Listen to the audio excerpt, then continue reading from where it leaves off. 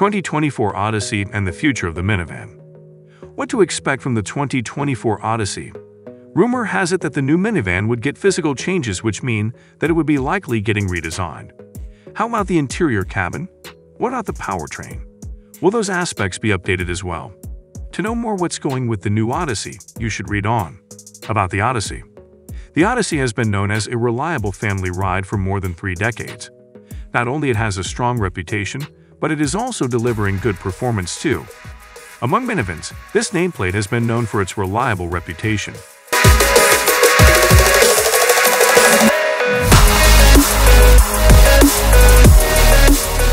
The combination of modern and convenient features, spacious interior cabin, and good drive has created a likable and trusted family car. The current Odyssey launched in 2018, and there are some upgrades to expect, although it won't be a really significant or extravagant. The exterior design. The catch of the upcoming 2024 Odyssey would be the sport trim, which is slotted between the Touring and the EXL. It would be coming with a lot of glossy black exterior trim, Berlina black wheels in 19-inch, and also dark taillights. Even the headlight trim, door mirrors, grille, fog lamp surrounds, C and B pillars, and taillight trims would be coming with black and glossy finish. There are several new colors offered for the lineup. For instance, gray Sonic Pearl would be offered for Touring, Sport, and Elite trims. The Sport would be coming with white Platinum Pearl, red Radiant Metallic, and black Crystal Pearl.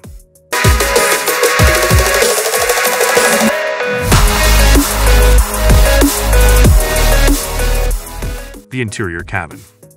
The inside of the new Odyssey is said to come with black leather and matching, but contrast, red stitching. The leather would be included in the first and also second row, as well as the steering wheel. According to sources, the interior would be likely dominated by black colors. Space is another thing to like about this minivan. The second and third rows are the most comfortable ones in the minivan category. In fact, if you compare the second row of Odyssey with the Pacifica, Odyssey has the obvious winning. Powertrain and performance. Up until now, there is no information about the details of the powertrain. However, there is a possibility that it would be a carryover from the 2023.